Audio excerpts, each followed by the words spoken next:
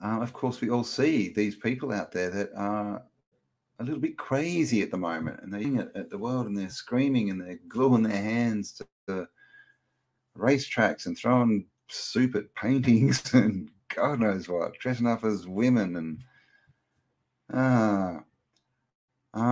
where did that all start, right? As we know, that they're the crazy people, right? They're not the normal ones.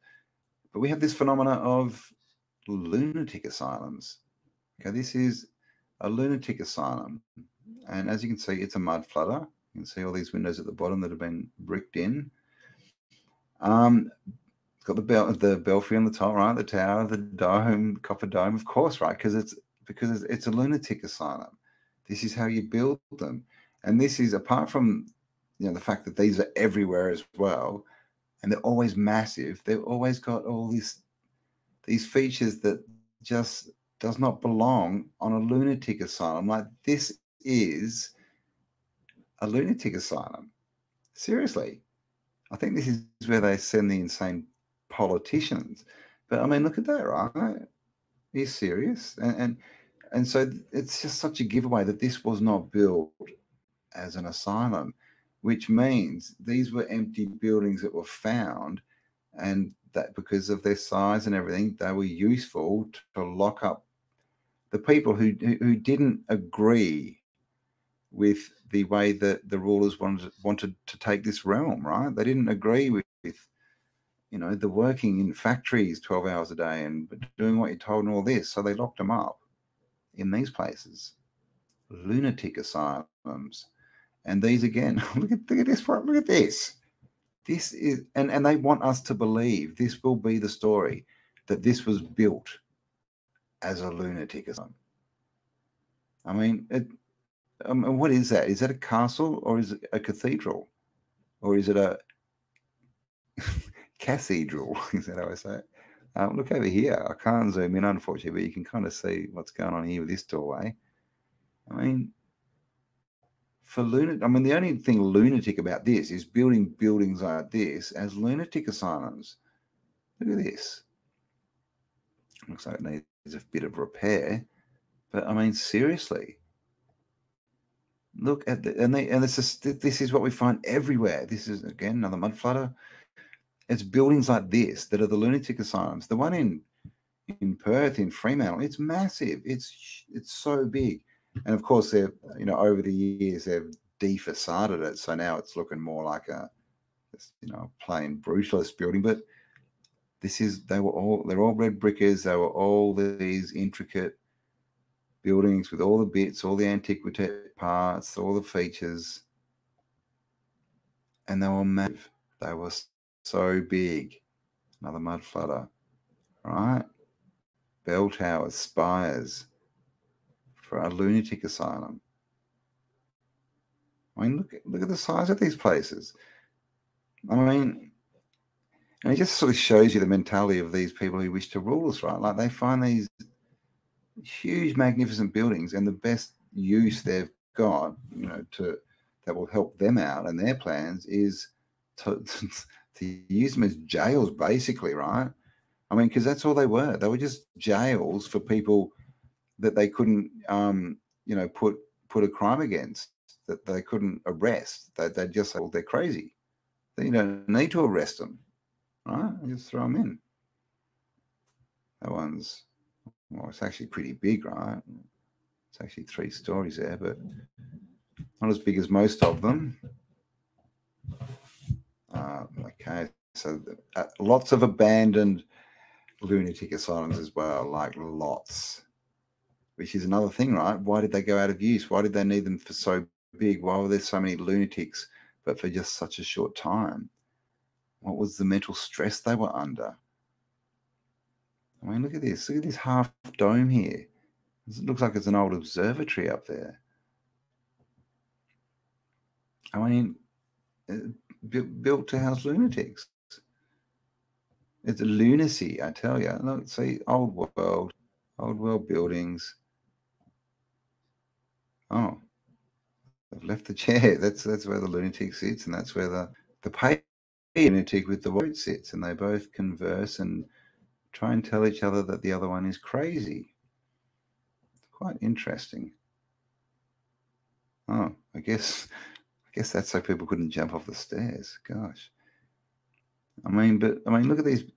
They're all the same. Look at them. They're just look, and just like I said, just left to right. They've done their job. Done their job as the jail. I mean, look at the size of that. And I mean, what's this for? Is this for the crazy person who so I can go and yell at nighttime at the moon? I mean, how would they explain that? So there you go, Abandoned Asylums. So this is actually from a book by Matt van der Velde. So there you go. And I think these are all internals. So here's one. Look at the Lunatic Asylum. What? Telling me that's not Hogwarts. Look at this. Massive dome. It's all just falling apart though. I wish I could zoom in. Look at that. You can see all the brickwork of how they installed these portal windows. Can you see there's a circle of bricks around there? Oh my God. And just in case you weren't inspired enough, I mean, look at the size of that tower. Seriously. Compared to, this is a what, 1, 2, 3, 4, 5 stories to here. Like, can you imagine the structure they would have to build in here to support that? That thing would have to be basically hooked straight in and under the ground so it didn't fall over and take the building with it. I mean, it's a ridiculous amount of engineering, right, and architecture. I mean, look how many of them are abandoned. Here's another one. Look at this, looking like, you know, it's a parliamentary building. Look at that, 1, 2, 3 belfries, bell towers, all with domes. How do they explain this, right? I mean, and look at the buildings they chose. Oh my God. But these are all abandoned, or at least not used anymore as lunatic asylums. Look at the brickwork up here.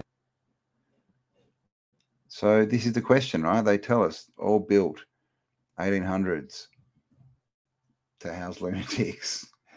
I'm not sure if that's a story of all of them. No doubt some they say they built and then repurposed, but most of them, to get their narrative, to keep that up to date, they would have to say that they were built for, to be a lunatic asylum. This is another mud flutter. And then the story we get, of the lunatics who was going in there, it was all pretty much mothers, right?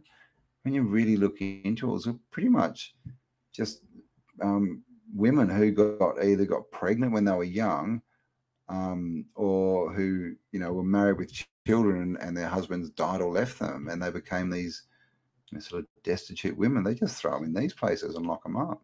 And no doubt, we know they also took their kids, right, which turned into the orphans, which then got shipped around the realm.